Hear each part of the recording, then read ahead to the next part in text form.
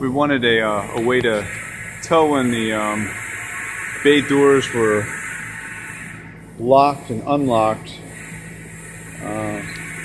so that someone could tell from a distance without having to come back and manually check every door at the end of the day or in the morning. And so we came up with this process. The latch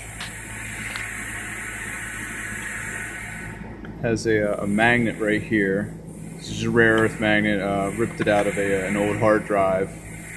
And then there's a magnetic reed switch right here, the kind you get for making sure windows are closed on security systems.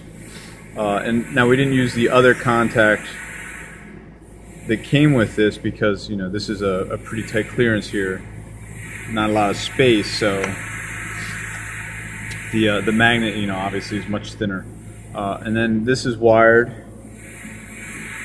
over to here and comes down, and it's just hooked up to a transformer, you know, wall wart, and then the leads run up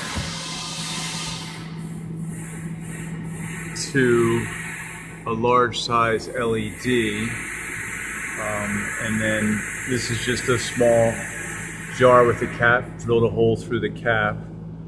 There's under the electrical tape, there's a resistor for the LED, so that it's the right resistance for the voltage coming off of the transformer.